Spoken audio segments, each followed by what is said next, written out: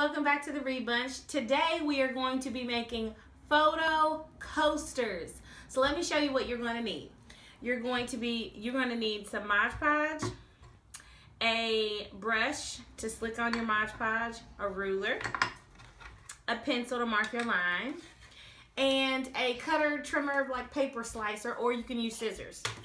You also are going to need your images, and as you can see, I've neatly put all my little groove book images in a little organized box here.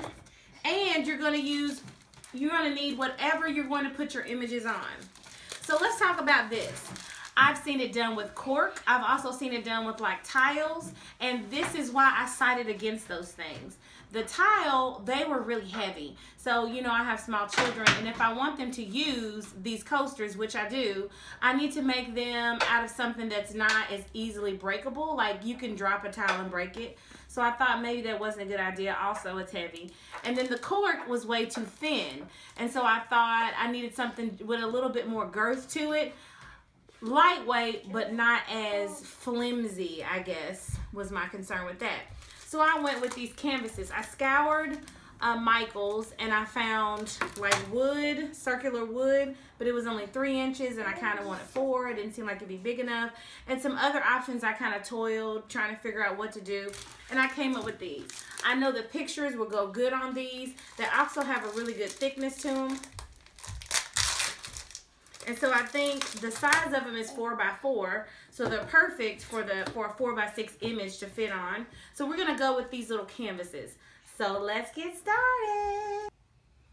All right, so your next step is to find you an image that you really like. And sometimes when you're doing 4x4s, which is what this is, you're going to have to make sacrifices. So as much as I love that my son is in this picture, I'm going to have to cut him out because that's just the way it's going to have to be. So I think I want it to be from here. I just take my pencil, mark a line to here. And then from there, I just get out my cutting machine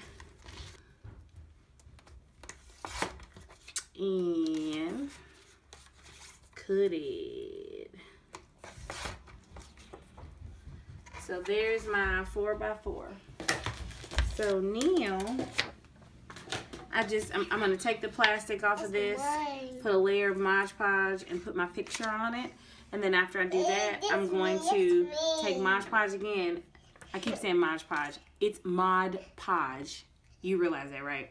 And I'm gonna take my Mod Podge and put a layer over the picture to seal it and to make sure that, like, if liquid from, you know, the condensation from the cup gets on the picture, it won't mess the picture up.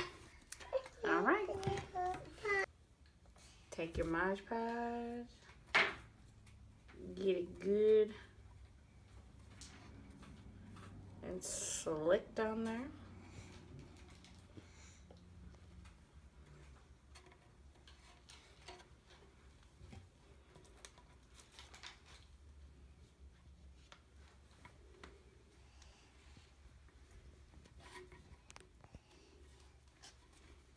Make sure it's sealed on there. I'm just going to press across it like that.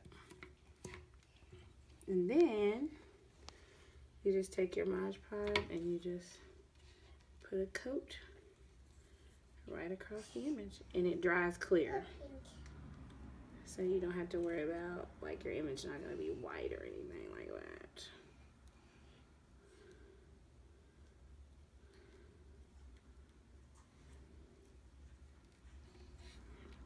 Now we just let it dry.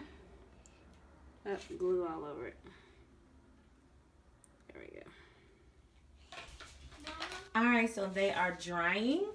Hindsight, I realized that I should have allowed the photos to dry on the canvas first before I put the top coat on. Because as you can see, some of them are like starting to buckle. And that wouldn't have happened if I would have made sure, if I would have done this. Which is what I learned to do, is put a book over it and flatten it and keep it on there until it sets. and then put the Mod Podge on top. Yay! And here it is, the finished product. It turned out cute. We make coasters, and it is cute. This project in totality cost me about $10. Excuse me. I already had the Mod Podge, so I just paid $5 a pack for little frames, 40% off, so it actually wasn't $10. It was a little bit less than that. And there you have it. A quick, simple, easy way to create cute coasters that express the family love in your house. Hope you enjoyed this video. Make sure to share, like, and subscribe. Have a fantastic day. Bye.